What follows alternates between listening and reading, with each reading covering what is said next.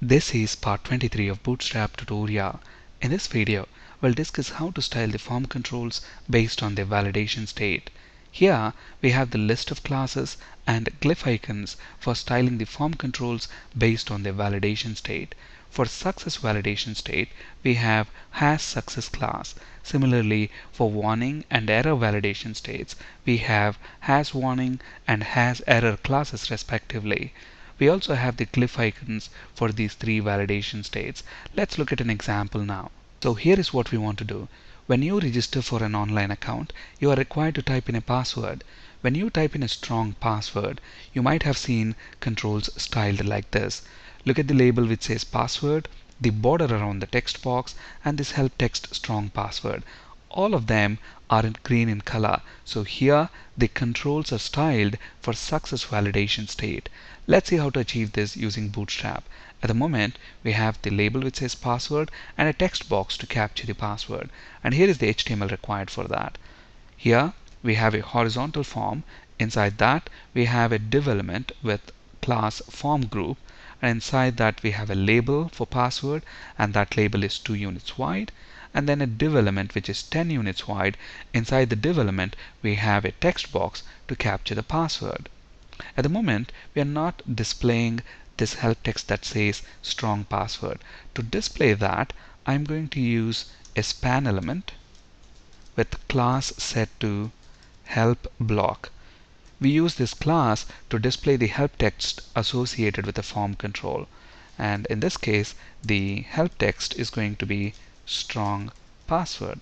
Let's save our changes, and when we reload this page, we should see that help text associated with the form control.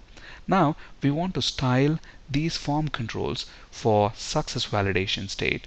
To achieve that, all we have to do is on the parent div element right here, use hasSuccess class. Let's save our changes, and when we reload this page, notice now how the controls are styled for success validation state. Now let's discuss how to style the form controls for warning validation state. For example, if we type in a weak password, this is how we want our form controls to be styled. Let's look at this in action. Let's make a copy of this form group that we have here, and the help text is going to say weak password, and instead of using hasSuccess class, I'm going to use hasWarning class. Let's save our changes, and when we reload this page, notice now these controls are styled for warning validation state. Let's now discuss styling form controls for error validation state.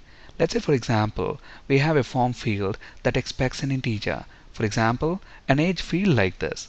In this field, if we type alphabets instead of numbers, we want to style these form controls for error validation state. Let's see how to achieve this. Let's flip to Visual Studio. Let's make a copy of this form group. The label should be age. Let's use input type text instead of input type password. The help text below that should be invalid age. And now to style these controls for error validation state, instead of using hasWarning class, we are going to use hasError class. Let's save our changes, and when we reload this page, notice now the form controls are styled for error validation state. The colors that we get depends on the Bootstrap validation class that we are using. In addition to these classes, we can also use these glyph icons with the three validation states that we have. Let's see how to use these icons with different validation states. So here is what we want to do. Depending on the validation state, we want to display these different icons. These are glyph icons, and you can find these icons right here, getbootstrap.com/components.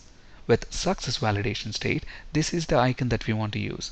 With error validation state, this is the icon, and with warning validation state, this is the icon. Let's look at the steps involved. If you look at where we want these icons, we want them right inside the form controls themselves. So immediately next to the input element, I'm going to use a span element, and the class for this is going to be the name of the glyph icon. With success validation state, we want to use glyph icon OK. So this icon is going to display that little tick mark for us. In addition to the glyph icon name, we also have to use a class here, and that is form control feedback class. And on this div element right here, which has the form group and has success classes, we have to use another class, and that is has feedback class. Let's do these changes for the other two div elements. So on the second div element, let's use has feedback class, on the third one as well, and then let's use this span element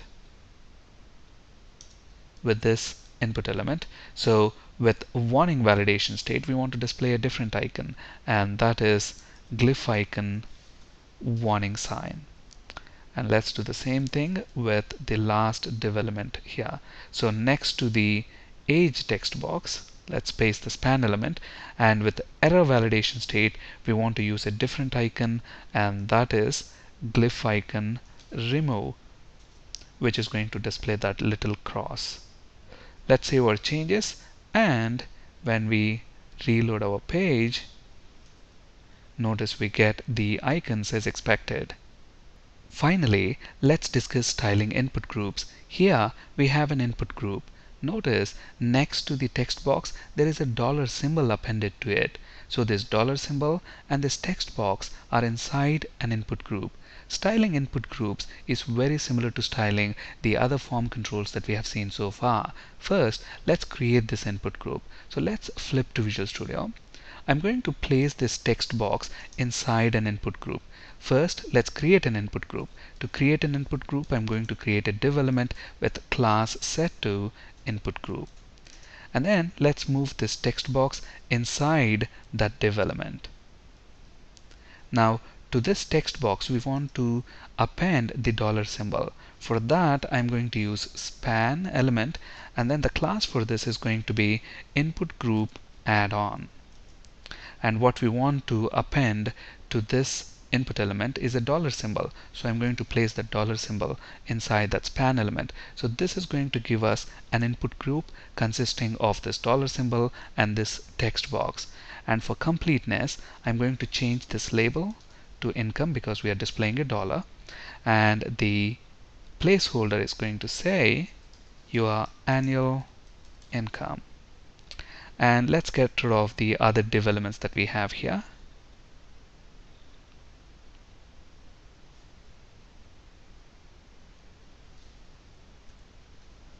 Let's save our changes, and when we reload the page, notice we get an input group that is styled for success validation state. Now if you want to style input groups for warning and error validation states, all you have to do is use different classes and different glyph icons. Thank you for listening and have a great day.